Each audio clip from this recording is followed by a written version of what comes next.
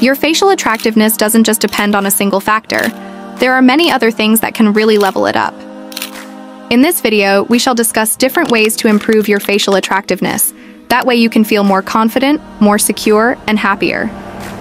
And you don't have to make big changes like getting plastic surgery to improve your appearance. There are small things you can do that will really help you. When you're taking pictures, there's that one side you put your face in because it is your most attractive side. Even in the past, everyone was obsessed with a great jawline. This just shows how your jaw is undoubtedly the most important feature for facial attractiveness. Every angle will be your best angle when you enhance your jaw. When you go to your TikTok page, almost every attractive person has a well-defined and well-structured jawline. The first thing you can do is to reduce your facial fat. It's not a stretch to say that facial fat can completely change how you look. Even moderate amounts of fat gain can completely change your face shape and attractiveness. When you eat less food, you lose that extra fat tissue. Losing belly fat causes the abdominal muscles to start to pop out and you get abs. The same exact thing applies to the face. The difference is, it's mostly the bones like the jawline and the cheekbones that we quickly see popping. The second thing you can do is use a gua sha. If you wake up with a puffy face, you can use this tool. Also, it is great for lymphatic drainage. Lymphatic drainage massage is a form of gentle massage that encourages the drainage of lymph nodes and the movement of lymph fluids around the body. Do you guys remember the viral Kylie lip challenge? It was basically people using bottles or other contraptions to make their lips bigger. One thing that really stuck with me was the effects of the challenge. I realized that your lips can literally make or break your face. This is especially when they are overly thin or full. A lot of influencers overemphasize how much getting lip filler will give them a boost in their attractiveness. This may be true for people who get very minute milliliters, but lip fillers have been known to be addictive. That's why you see them getting more and more of it, which quite honestly works to their disadvantage, and they end up looking worse. I just don't like the way they look. I feel like over the last few months I've really noticed how kind of like unnatural they look. You can really see how much filler is in my lips and like they just feel really hard, and it's just time they went. It's time they went. They have got lumps in, they've got bumps in, they're uneven.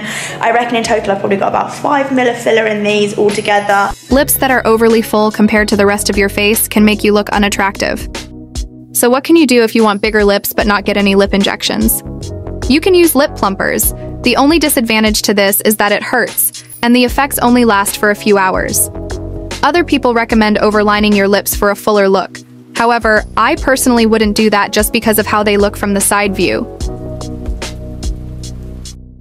A good smile is one of the most important parts of your facial features, and your teeth can make or break that. Everyone knows what visually unpleasant teeth look like. They may be yellow, crooked, or decaying. We associate such teeth with bad breath and terrible self-care. There are many negative associations with this one characteristic, and you can tell that it makes people insecure, so it's a good idea to take care of them. If the yellowing of your teeth makes you look less attractive, then you can consider teeth whitening strips such as Crest. They are inexpensive. Or you can get your teeth whitened at the dentist's.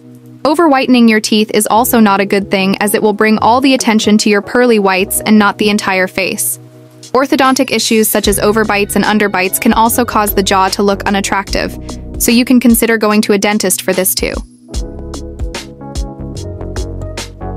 Having a smooth and consistent skin tone is going to boost your facial attractiveness by quite a bit. Your skin is a really important facial feature. You've seen acne transformations, especially after going on Accutane. It really transforms your attractiveness. Fixing acne, especially if it's severe, will result in a significant glow-up, and that's undeniable. This is because acne hides the beauty of facial features like the nose, the jaw, the eyes, and it hides the underlying bone structure by taking away your attention to the redness of the blemishes or the scars. Your skin does also signifies youth, so you need to protect it from sun damage and dryness by wearing the correct sunscreen, drinking water, moisturizing, and other skin regimens. One pimple here and there won't make you less attractive, so don't get too hung up on it. Have you ever gone to a hair salon and hated the way your hair was done? Hair length, style, and volume can drastically alter facial attractiveness. And with the vast number of hairstyles out there, a bad hairstyle can completely alter the perceived proportionality of your face. A well-chosen hairstyle can complement your face shape by enhancing its natural features. For example, Hairstyles with volume on top can balance a heart-shaped face, while angular cuts can complement a round face by adding definition. It's essential to consider your face shape and features when selecting a hairstyle to maximize your facial attractiveness. Your eyebrows can make or break your facial attractiveness. If you don't believe me, just shave off your brows and see how you look. Eyebrows are very important because they correlate directly with facial expressions. Some eyebrow shapes make you look shocked while others make you look uninterested. There are a lot of factors that make your eyebrows attractive, such as the shape, color, density, and position.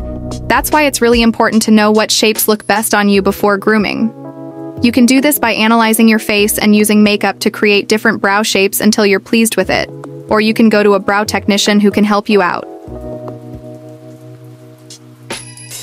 The last thing is your eyes.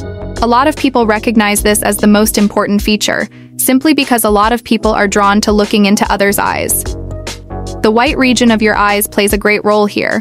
White sclera, being white and healthy looking, is considered more attractive than yellowish or red eyes, which look sickly. Eye contact and a confident gaze can also enhance attractiveness, conveying a sense of connection and sincerity. Keep in mind that individual preferences play a crucial role in how eyes are perceived in terms of attractiveness. That is the end of the video, guys. Let me hear your thoughts in the comment section, what you agree with and what you don't agree with. Thanks for watching XOXO Girl World.